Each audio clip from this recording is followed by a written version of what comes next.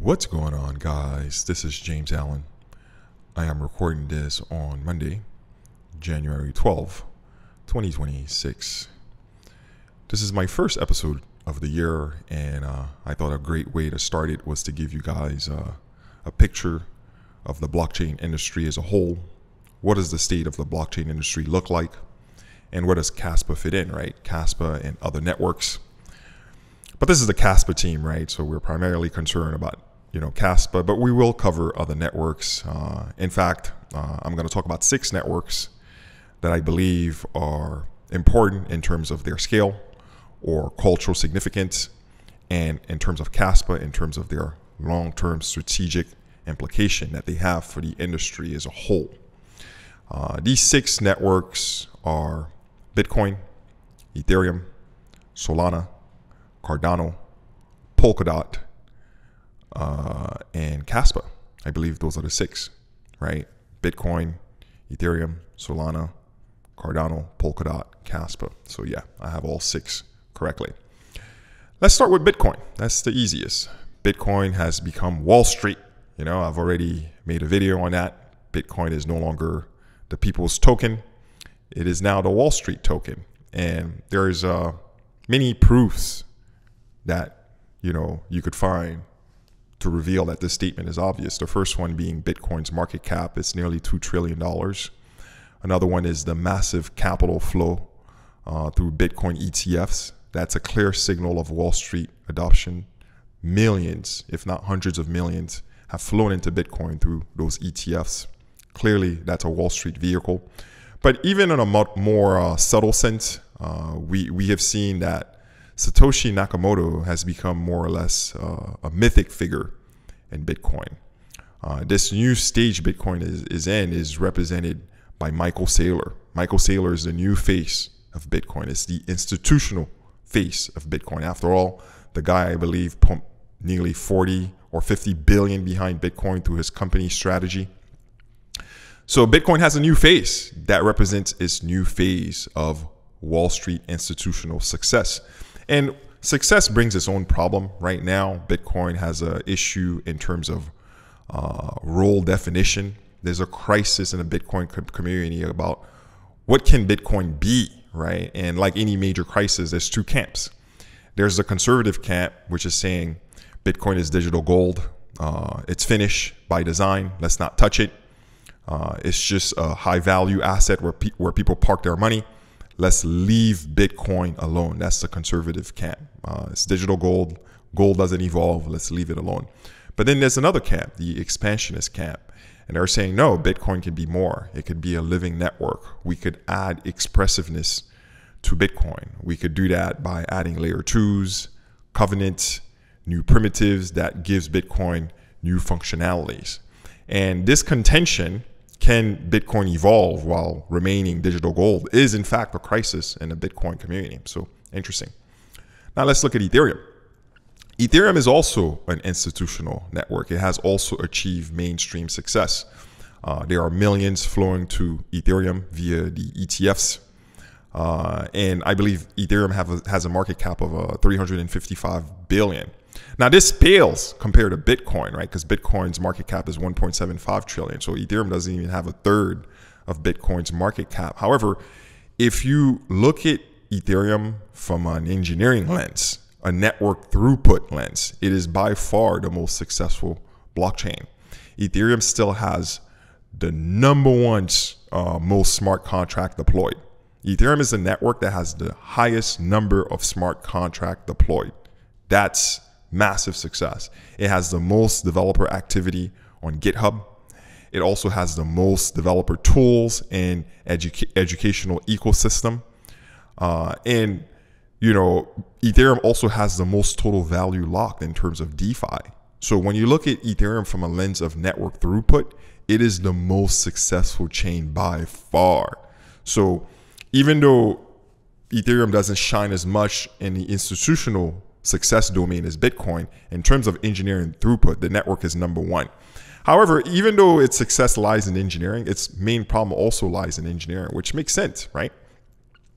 Right now, Ethereum is going through fragmentation because of too many layer 2s.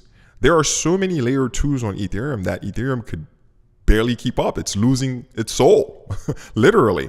I believe one analyst found that there's about 129 layer 2s, at least 129 layer 2s on Ethereum. But we could just name a few, such as Arbitrum, right? Arbitrum is one. Base, Polygon, Optimism, right? Those are 4 main layer 2s. That's just off the top of my head, right? But there are so many more, and it's fragmenting Ethereum, right? So Ethereum's crisis is, how do we coordinate all these layer 2s so that cross-chain assets that are crossing through numerous layer 2s, could be done smoothly? Because if it's not done smoothly, the app experience on Ethereum will be very shitty, right? So Ethereum has the crisis of coordinating all these different layer 2s. That's a unique problem to have. Now let's move on to Solana. Solana is not an institutional success like Bitcoin or Ethereum. However, it does lead in a sense of market success purely in the domain of speculation. What I mean by that is Solana has the most meme coin activity out of all the networks. It is pretty much the meme coin network. One analyst, I believe, found about 32 million different meme coins on Solana. That's an insane number. Most of them have been from pump.fun. But whenever people want to speculate, Solana is typically the chain they go for that. And that in of itself is a form of success. However, that kind of success brings its own critics, right? There's a lot of critics who are saying, hey, gambling is not really economic development, right? Gambling is not a form of economic development. They're basically saying, like, yes, Solana has insane network activities, but many of them are bots and many of them are low value transactions like speculation. The second crisis Solana is facing is more important to me, at least as a builder. That is, Solana has had several network outages in the past, and it's also been compromised several times. I believe one serious report found about 32 verified security incidents in a Solana network. And to a builder, that screams red flag, right? The network does not look stable to a builder like myself. An engineer like me, we want to put our application on a network that's very stable, right? And when we look at Solana and how many times it's been compromised, it doesn't look good. So Solana has the issue of defeating its network outage history and also showing some sort of depth in terms of the transaction, the kind of transaction it hosts. So Solana's crisis is, can you ever show us boring reliability and stability? Can Solana ever show us this boring reliability that an engineer needs to migrate to your network? The next chain is Cardano, which is pretty much the very opposite of Solana. If Solana is exciting and fun and speculative, the animal spirits are really strong in Solana. Cardano is like the boring cousin, right? Cardano is very boring, but very stable, very reliable. Cardano has shown tremendous engineering and philosophical discipline. In fact, I believe Cardano has the highest staking participant. Cardano staking is off the chain. So the community is very loyal.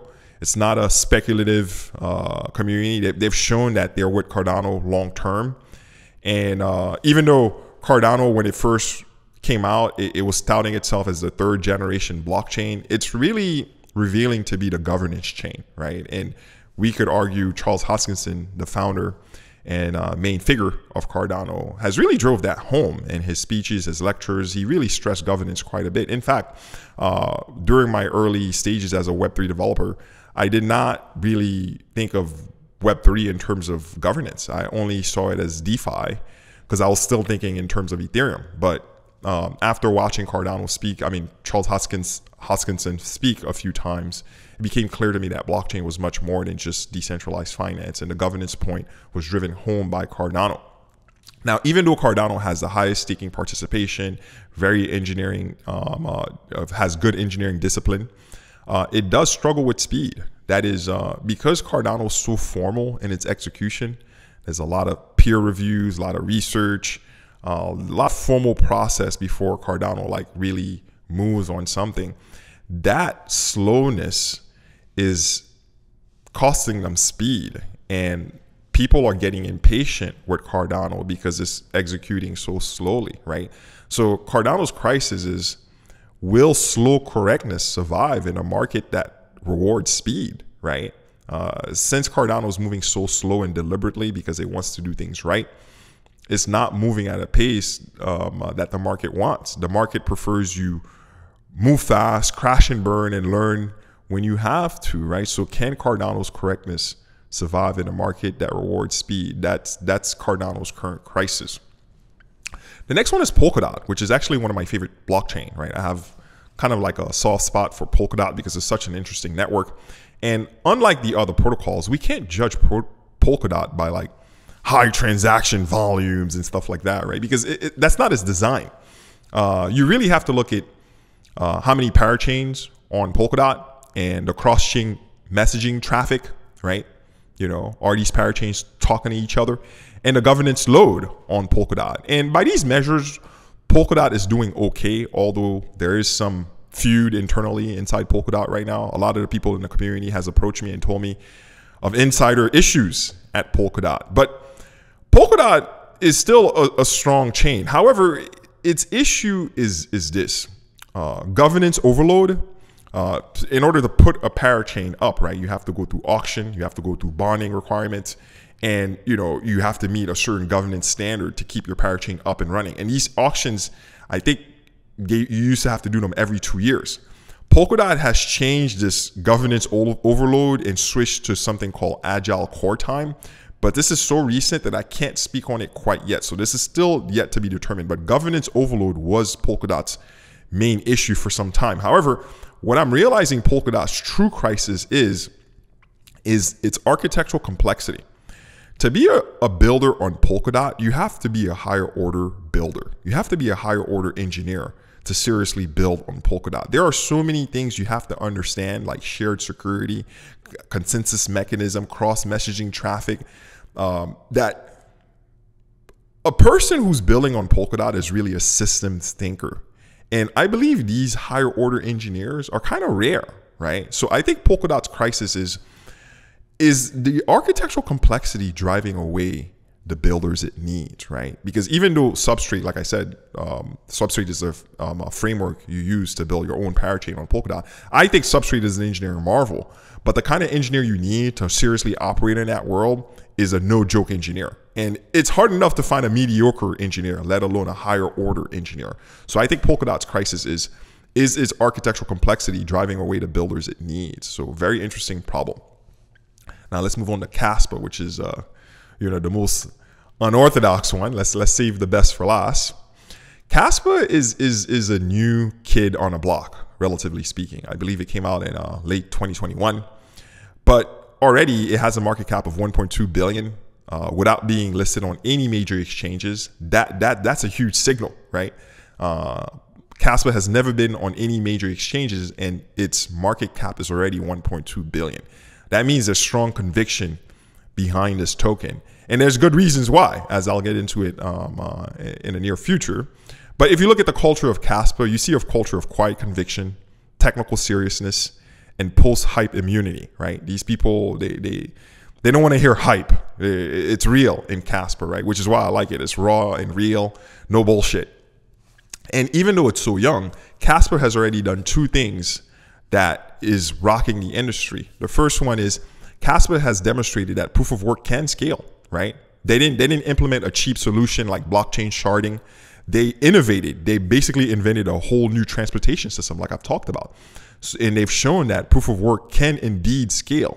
Massive breakthrough in a blockchain industry. But the second breakthrough they're currently in a process of making, is they're rejecting Ethereum's general smart contract, which is fascinating, right?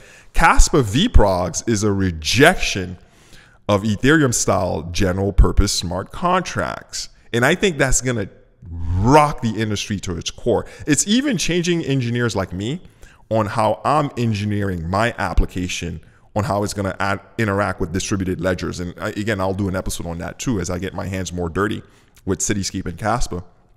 But it's done these two things. It's shown that proof of work can scale, and it rejected Ethereum's general purpose smart contract for very clear reasons, which I'm going to talk about in the next episode, where I will discuss vprogs and more in depth.